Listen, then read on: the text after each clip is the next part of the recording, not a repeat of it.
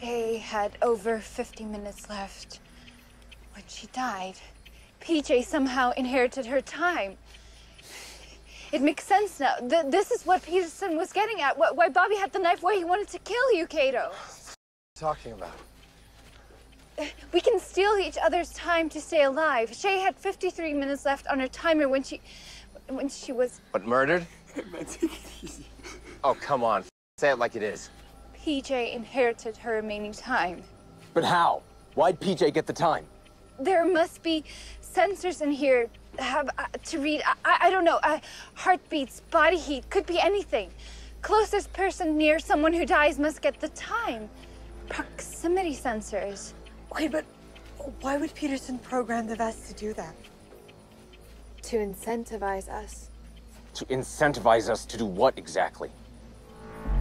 To kill each other.